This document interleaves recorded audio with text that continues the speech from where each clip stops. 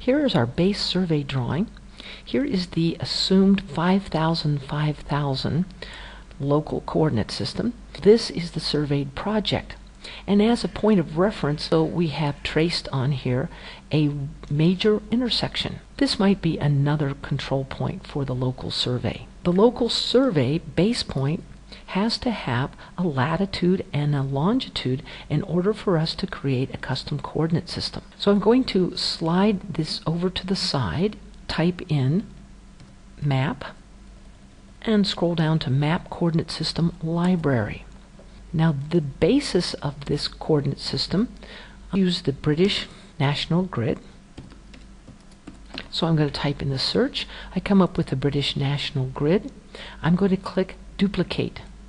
Now this will take a moment for it to register. Notice that the icon says it's a user-defined coordinate system and it has a -1 behind. I'm going to highlight on this and I'm going to click on Edit. When we edit, it takes a moment for it to launch. I'm going to slide this off to the side so I can read my numbers.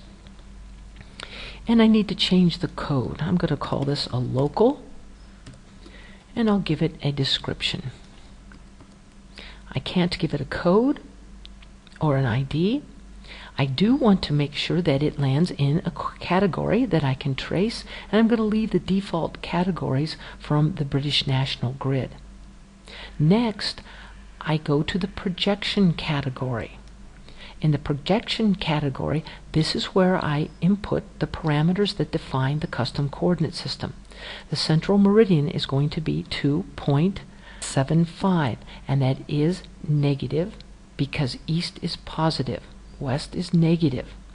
The origin latitude, north is positive, so I'm going to type in 52.7041666666. Now the false easting for this is 5,000. The false northing for this is also 5,000. Don't worry about the scale reduction unless this local survey covers a very long or large area. I'm going to click on Save. I don't need to change any of these other parameters, so I'm going to click on Save. It will take a moment to register, and this coordinate system will be saved with this drawing. And we'll close the editor. And now when I do a search for local, we see that the local Shrewsbury that we have just defined is now part of our coordinate system library. So now I can close this. I can assign the coordinate system, and in the categories they were in Great Britain. We should be able to drop down and see my local Shrewsbury coordinate system and apply this.